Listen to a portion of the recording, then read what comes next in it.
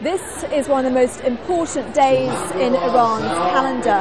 This is the day 31 years ago when Ayatollah Khomeini returned from years in exile, and this is where he first came to Iran's biggest cemetery, Jazeera.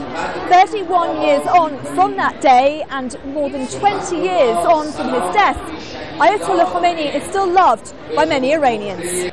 Fajr is only 16. She wanted to tell me what she thinks of the Imam. You're too young to remember the Imam, but why do you think he's so important to you today?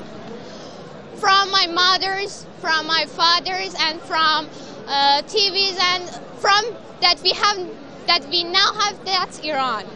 We can have a lot of facility in Iran. Just a year and a half after the revolution came the Iran-Iraq war, a conflict that claimed tens of thousands of lives.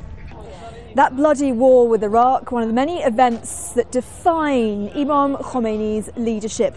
Others include the American hostage crisis, the fatwa on Salman Rushdie. Those events may have now faded, but the legacy of Ayatollah Khomeini still lives on. The Revolutionary Guards, which he founded, are now one of the most powerful institutions in Iran. You can be sure that if these same young people were present at that time, they would have done the same, even more. And our enemies should know that they can't do anything to us.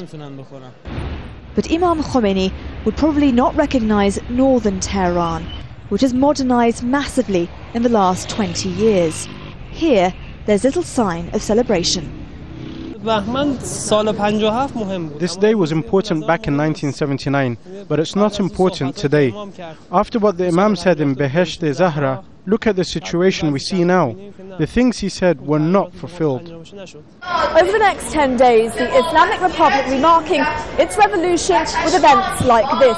This is about far more than just celebrating what happened 31 years ago. The authorities here want to show the world that they are as confident as ever. Nazanine, Moshiri, Al Jazeera, Tehran.